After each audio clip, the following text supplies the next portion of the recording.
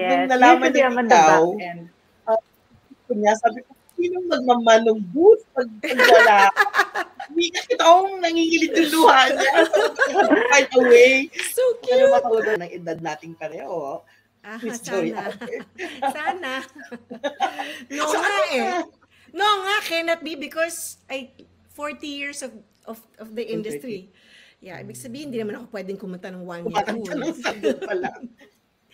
But Wala na yes, compute-compute. Bawal mag-compute dyan, ha?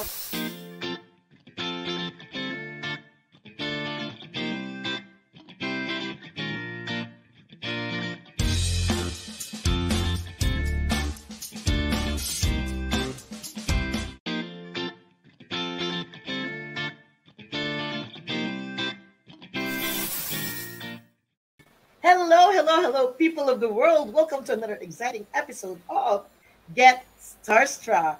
I'm your host. Nasaan man kayo ngayon? Magandang umaga, magandang hapon, magandang gabi. Saan mang sulok ng mundo kayo naroon.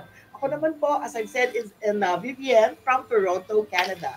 At ang show po namin na ito ay para sa mga Filipinos around the globe, OFW man kayo, immigrant, or a citizen of another country, pero pusong Pinoy pa rin, ang show na ito ay para sa inyo. Kapag matagal-tagal na po kasi tayong wala sa Pilipinas at nakarinig kayo ng anything Pinoy, parang iba ang pakiramdam, di ba? Kaya dito sa show namin, we will take you closer to home by bringing your favorite celebrities in real time.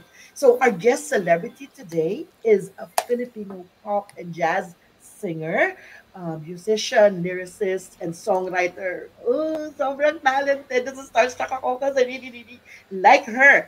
And among her most popular songs are, alam niyo to for sure, I Remember the Boy. Yan, para sa mga ex-chat. And of course, ang national anthem ng mga kababaihan sa Pilipinas, Tell Me. Wow. Yan pa lang, alam ko kilala niyo na ang dinidescribe ko. So, para alam niyo rin, right? Alam niyo ba na siya ang sumulat ng lyrics ng Iisa pa lamang? And this was popularized by Agot Isidro. Galing, no? At saka yung song na Ikaw Lang Ang Mamahalin, performed by Martin Nievera. Oh, I didn't know that. Galing, because that's one of my favorite songs too. Excited na ba kayo to meet her?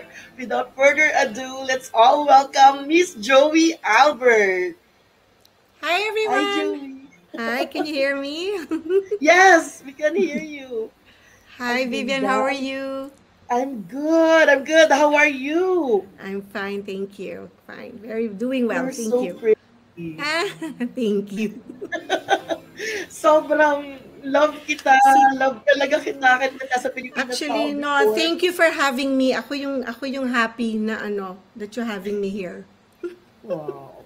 Kami, we are so honored because you said yes. At marami tayong mapapasaya tonight dahil I'm the one who's excited para sa mga fans mo because bukod sa upcoming concert mo na Life Begins at 40, Yes. na malalaman nila ang details a little later, this is their chance to know you more. May echo ba ako? Parang may echo ako. Kaya, guys, sa pagbabalik natin, you will meet our two lucky participants to join us in our ano nga yung si Joey ang susunod na, di ba? They will join us in our celebrity slam book. At kung gusto naman nilang makalaro, pwede silang mag-join sa ating celebrity hangout. At ang pinaka-favorite ko na segment where they can nominate a friend, relative, or family member para i-surprise natin, ito yung You've Made My Day. So, kaya sa mga viewers natin, kung gusto niyo pong maging participant in one of our segments, kailangan niyo pong mag-subscribe, like our page, click the bell button to receive notifications for our new uploads and live streams. So, Get Starstruck will be back after this very short reminder from our friends.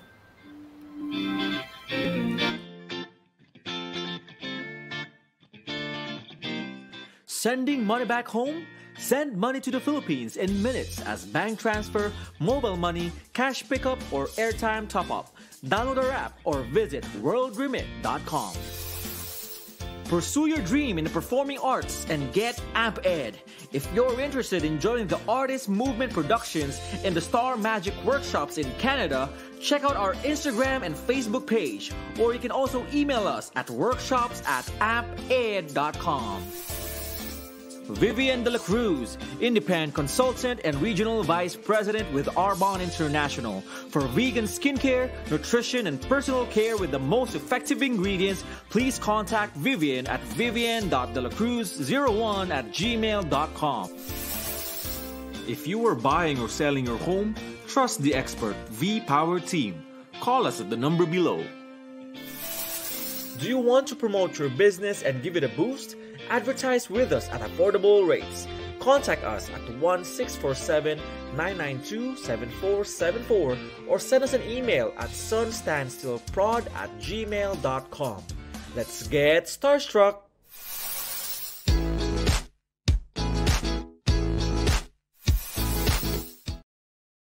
And we are back. So, hi, Joey. Hi, I'm here. No, I'm so happy to be excited na ako. Tsaka nervous ako sa mga games mo. Naku, Don't worry. Madali. Isang lola. Dinalian ni JD na syempre panahon natin, right? Yay! Yay talaga. Parang hindi nila. But again, I'd like to say really thank you kasi marami kang mapapasaya today. Mas makikilala nila kasi mo si Joey Alvin. So, you are in Vancouver, right? Yes. How long have you been in Vancouver? I've been here 25 years. Ang tagal na pala. This whole time when I was in Manila, akala ko nandun ka pa rin. Kasi umuwi ako for concerts every year or twice a year. So hindi mo na siguro napansin. But yeah, I've been... Wow. I left in 1995. And you're loving Canada more than... Yes, it's a good place to raise the children. Mm-hmm. Yeah, I must agree with you. Tsaka, we've been to Vancouver siguro before the pandemic happened, siguro January, and gusto kong lumipat dyan. Halika na. Kasi walang snow. Halika na. I know, very, very seldom. Minsan pag Pasko, siguro mag-snow ng mga 2-3 days, tas wala na. Finish pa siya paper. Di tulad dito, no? It's really a task na mag-shovel. I don't know nag-shovel, pero gusto ko yung weather. Kaya lang, nung nag-contemplate kami, are we moving? Sabi, madalas daw ang earthquakes. Totoo ba yun? No. Wala pa ha. Ano? Ayaw lang akong paalisin ng Toronto, malamang. Ayaw nga. I'm just so glad that you are also in Canada like us. So, mas accessible sa video. And I'll be waiting na mag-concert ka again in Toronto. Yes. But before yung concert in Toronto, pag-usapan natin muna yung digital concert mo mamaya. Okay. So, dito muna, meron tayong munang dalawang admirers mo na magkakaroon ng chance to ask you 16 questions para mas pakilala ka nila ng todo. And here they are. The first one is, ito naiyak pa to eh, si Laryl Ibanez ng Ajax, Ontario. Hello! Hi! Oh my gosh, Starstruck. Laryl is actually one of my production staff. And nung nalaman niya ikaw, sabi ko, sinong magmamanong booth pag wala? Hindi kasi akong nangingilid yung luha niya. So, find a way. So cute. Yeah. You want to say something to do? Yeah, ako sobrang love ko talaga yung music mo. I grew up kasi my mom used to listen to a lot of like OPM and especially your songs. Kahit na, alam mo yun, hindi ka heartbroken, pero naririnig mo yung tell me, parang feeling mo na, damang-dama mo na parang, oh my gosh, ang sakit. So, masaktan. But yeah, I'm really a great, big fan. And ayun nga, sabi nga ni Tita, I really cried when she said na, paano yun, hindi ikaw ang kukunin namin kasi nga, you're, kailangan mo sa booth and everything. I'm like, no! Tapos umiiyak na ako. Sabi niya, sige na, fine. Bait naman pala si Boss Vivian. What can you say now? No, ayan, kausap mo si Well, I'm so glad she allowed you to come out. Thank you. Yes. You want to say something, Laryl, before you start with your thing? Hala, gana. yeah, I'm really happy that I get to meet you and of course talk to you and know more of you as well. Very happy Nakatulog ka to. na. So, before natin pa-start si Laryl, we also have this second na sobrang ina-admire ka rin, Joey. And her name is Tony. Tony Sanabria from Scarborough, Ontario. How are you? Aba, diba? Diba? Okay siya. How are you, Hi, Tony? Joey. Fine. Alam mo kami mga royalty, ganyan talaga, Vivian. Exact. Sorry. Royalty pala kayo binibining Pilipinas. Miss Universe. You want to say something to Joey, Tony? I'm so happy to meet you, Joey. And again, Tell Me is also one of my favorite songs. Thank you. I'm glad to be here. I'm glad to be here too. Nice to meet you. Yan, makakapagtanong. Bakit ganon? Bakit yung mga pangalan niyo? May Joey, may Tony. Ako si Vivo. Aray, palitan natin. Sige. Sige. Pang babaeng pangalan ngayon. Sige, Okay, gagawin kita ng panlalaking pangalan. Sige, ano? Ewan ko pa. Teka, isip ako. Bibieno. Nila Pipino na. Pipino. Ayaw ko yun. Vino. Pakisip tayo mamaya. Oo, si Vino. I like that. Vino. Oh, Vino, diba? Oh, Vino parang din. wine. Wine. Correct. Wine. O, painom tayo niyan. Sige, Tony, mamaya, we will Nauuhaw ako hearing bigla. from you for the 16 questions. Akala ko sabihin niya, mamaya inom tayo. Pwede rin. Virtual, di ba? Joke lang. Cheers. Sige, mag-start tayo with Laryl again dahil hindi na siya makahintay. Excited siya. Okay, bring it on. Okay, go Laryl! Okay, so my first question is, what are the 3 words to describe living in Vancouver? Or to describe living in Vancouver, or to describe Vancouver. Living in Vancouver. Living in Vancouver, it is productive, exciting, and what's that word I'm looking for? Enriching. Nice. Okay, so on the scale of 1 to 10, how excited are you about life right now? 10! Nice. And who was your first crush? Dami! Robert Redford. Okay, and what is your favorite food? Spanish food. Okay, and your least favorite food? Bato-bato sa langit, matamaan ug magalit. I don't like Indian food. Okay, and if you were a song, what would it be? Make someone happy. Judy Garland sang that in her old movie. It's an old beautiful song. Yeah. Another one is, if you could sing a duet with anyone, who would it be? You're not gonna know this guy, but I would really love to do a duet with Johnny Mathis before he dies. Oh. And for my last question, a book you read that positively shaped you? Oh, A New Earth by Eckhart Tolle. Okay, thank you so much, Joey. You're welcome. Yan. Laryl, ha? Tandaan mo yung book. Bilhin mo yung book. At saka si si Johnny Mathis, kasi siya yung, hello, I don't even know your Oo, siya ba yun? Siya yung kaduet ng Girl Dawn. But I'm hoping just the same. Gusto ko kantahin yun kasama niya. Gusto ko kantahin yun kasama niya. It's never too late. Hanapin ko siya. Nasa Florida lang yan, banda doon. Oh. I was able to watch his concert in Portland. Alam mo, he's 80 years old, but his voice is still the same. Grabe. Ganun pa rin? Oo. Sana ganun din ako pag 80 ako. Nakikita ko yan sa si Johnny Mathis before kasi yung daddy ko. Right. So, kaya yung sabi mo familiar siya. Lalo hindi mo na alam yun. Bubusina. Daddy ko. Lumalabas yung edad ko. Yung aking nakikita ko before. Joke lang.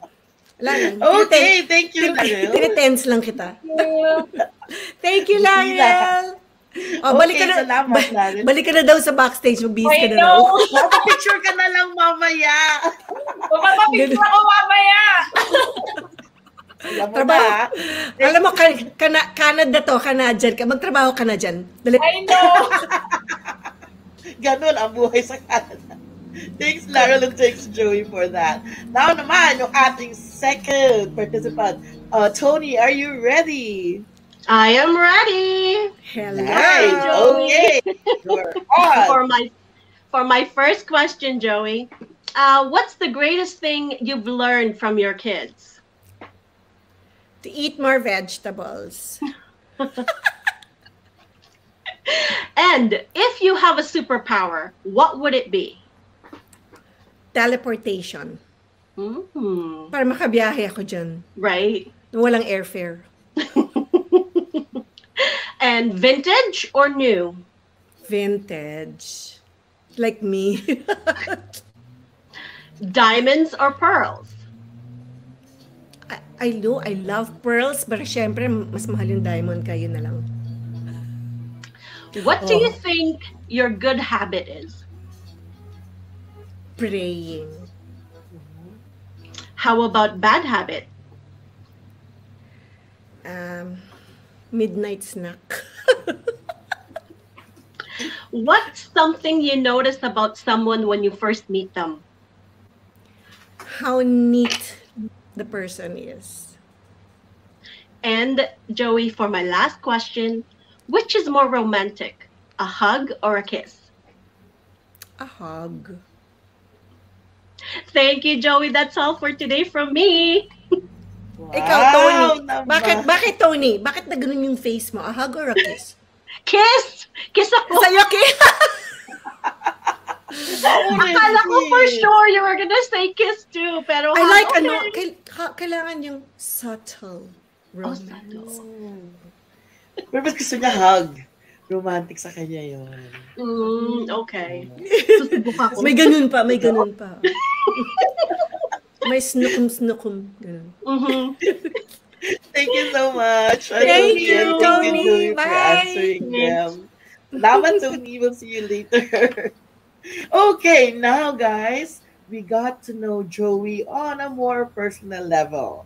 So, nakakatuwa namang malaman yung mga ganitong personal things about our favorite celebrity, right? But meron pa akong sinulat dito, natuwa ako. Yung sinabi mo about Vancouver, alam, kinonfirm mo lang, dapat lumilipat na ako. Halika na. Tsaka I loved it when you said about how do you feel about life right now when you said 10. Wow. You know, it's I always believe that you are the product of the 5 people that you hang around with. Kaya I'm very choosy and picky with that. Yung pag ganun yung kasama mo, it's very infectious, right? So, and I can see that you're a person who lights up a room when you enter. So, lalo kitang minahal. She's Joey Albert. Thank you. Yan. No, but Vancouver or Toronto, diba? It's the same. It's really the whole. It's so diverse here, so multicultural. And I actually wrote a jingle for a friend.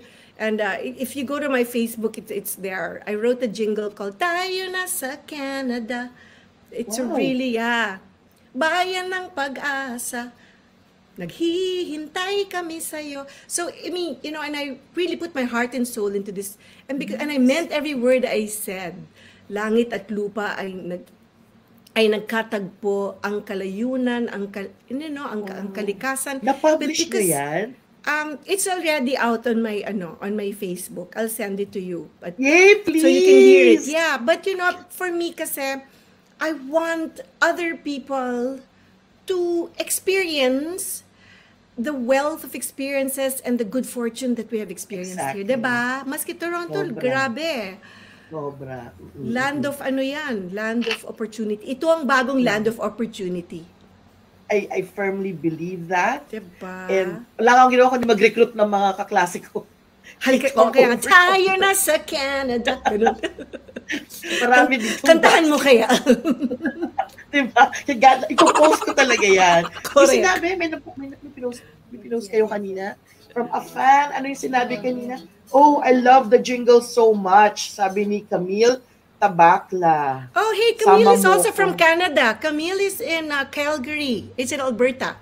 Oh, Yeah. you know her. Tapos Yes. Jillian Claire says, papunta na kami dyan, Mama Joey. Yan ang mga faithfuls ko sa Dear Joey. Okay. Meron akong siguro 10 na yung millennial fans ko. Baka 10 na. Oh, si Larel, bilangin mo, millennial. Okay, 11. Si Tony din, 12 na. 12. Yan, Tony, millennial ka. Ayan, sige. Ay, Vivian din, 13. Oh, 13 na. Yes, I love you, girl. Dahil dyan, talagang atat na kaming manood ng concert mo. Let's talk about it. Okay. Pwedeng pa-flash nung poster ni Miss Joey. Ayan. Life begins at 40. Tama-tama yan. But wala yes. na compute. Bawal mag-compute dyan, ha? Bawal yon. Ay, hindi ako nahihiya sa age ko. Oh. Talaga? Oh, I'm so I'm kasi not mukha pa naman ashamed. kayong 45. Oh, di ba? Sige, Nag-age sige, pupuntahan na talaga kita dyan. Huwag natin pag-usapan ito. Ako pala yung nakukonsyos sa age, no? No, Sige, Miss Joey Albert, ano ang aabangan nila dito?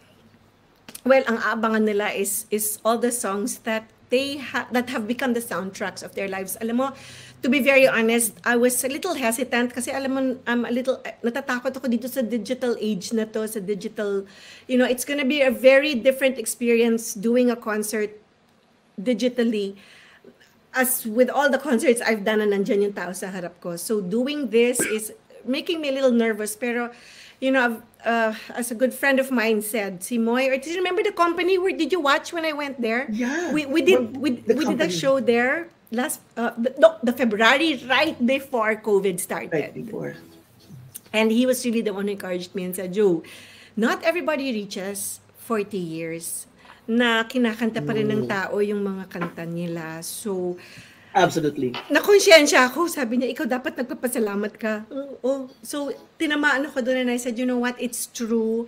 So, this is really more a sign of gratitude to God and to everybody who's loved my songs. So, this is a thank you to all of you who have supported my songs through the years, through 40 years. So, this is 40 years of the songs of Joey Albert. Wow. But I must agree with what he said, eh. Kasi, kan Canadian, may A talaga. A? Ay, oo, A.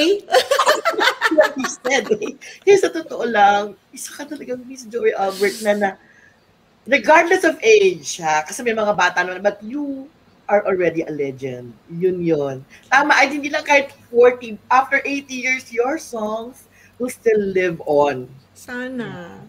Hindi. It will. Kasi ang mga Pilipino, hindi mawawala sa kanila yung pagkanta. At habang may karaoke, may Joey Albert. Yun. Tumisigaw yung mga tao dito sa tabi ko. Yes daw, yes! So I just want to ask too, ano ang preparations na ginawa mo for this concert? Well, like I said, it's a totally different arena, a different medium. I wrote the script, I conceptualized it. Wow. So I conceptualized, I picked the venue where it's going to happen. I wrote the script and mostly the work is so different from a live stage concert. It's really more a mental preparation more than anything because the medium is very different from what I'm used to start with. So yun, the preparations are more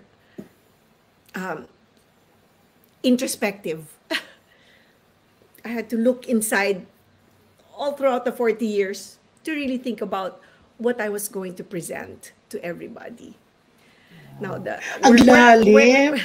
we're at the point of the final execution already. So it's just putting everything together. July 11 na kasi, right? So July 11, July 11, it will show July 11 in the Philippines, 8 p.m. But there is, KTX was very kind because considering that medyo natureted kaming lahat nga kasi we all realized, dito yun. We all realized, teka muna, ano to, medyo international yung artist. So, sandali lang, paano ba to? So, it took us a while to figure it out. So, it will air 8 p.m. in Manila, but that's okay for you kasi 8 a.m. dyan. But yes, in the West, sa inyo, 5 a.m. 5 a.m. So, KTX is very kind to give us another international global streaming on July 12. Nice. It will be 9 a.m. to 3 p.m. Manila time, and whatever the corresponding time is around the world. So dyan, that's 9 p.m. till 3 a.m. Dito naman sa West, it will be 6 p.m. till midnight, July 12. So anytime they click on, lalabas yun anytime within. So, bait naman. Thank you, KTX. Grabe. Sama paprood ko. Thank you, KTX, for that. Hindi kailangan gumising ng alas 5 ng mga tao. Correct. Just to watch it live. And you know, hanggang ngayon kasi natataranta ako sa time difference. Diba? Yung time zone. Oo, Kaya kapag nakaka-meeting ko, Pilipinas, I choose 10 p.m. here para 10 a.m. din sa kanila. But 7 p.m. sa West. Eh, di ba tayong dalawa lang? I was just nagbibilang na ako ng oras. 8, Oo nga. 8, Sabi ko 7, kanina, 6, di ka 5. nalito si Miss Joey. 3 hours ba o 4? Sandali. Sige, ito na. Then last question pa ako. Sino naman yung mga guests mo dito? Well, there's some cameo roles, but I can tell you that the company will be singing with me. Will be singing a number. Will be doing a number with me. The company. Yes. Favorite ko din sila, actually. I used to be... Oh, diba? Oh, darling. Ano? Ano yung everlasting love? Kasi mga, darling, you know that there's something happened to us. Right? Oh, diba? After the best. Oh my gosh. Nanood ka, no? Ay, may palakpak. Ano ba yun? Nakaduwit kasi Miss Joey Albert. May palakpak. Makakatulog na ako. Anyway, so ayan mga kababayan ha, nadami nyo nang nalaman about her coming concert. Life begins at 40. Kasi sincelebrate ni Miss Joey ang kanyang 40 years in the industry. As I've said, kasi she's really a legend na. So abangan nyo yan. We will be posting yung mga concert details din sa page ng Standstill Productions, tsaka kung paano kayo makakabili ng tickets. Secure your tickets now. Now, pagbalik naman namin, we will do more fun things with your favorite celebrity, Joey. Don't go away!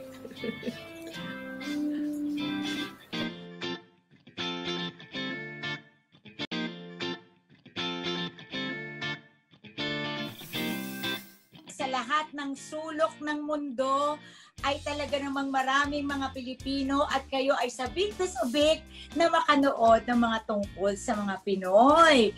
So, eto po, come on and let's all enjoy and watch this Get Starstruck every Saturday. So, kita-kits tayo dyan!